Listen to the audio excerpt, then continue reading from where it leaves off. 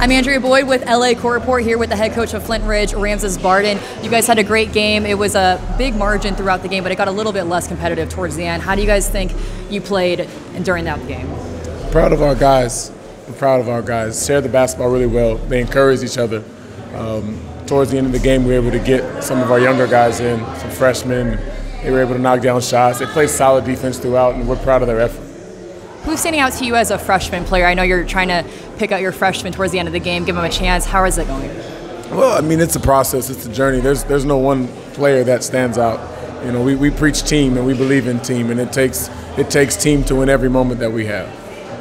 And what's kind of ahead for you guys, and what are you looking to improve for your next game? Well, obviously, playoffs is a goal, but, you know, we've got a very competitive league, and there are a number of very talented, gifted, well-coached teams in our league, and we just want to play the best basketball we can every opportunity we get to play this game we love.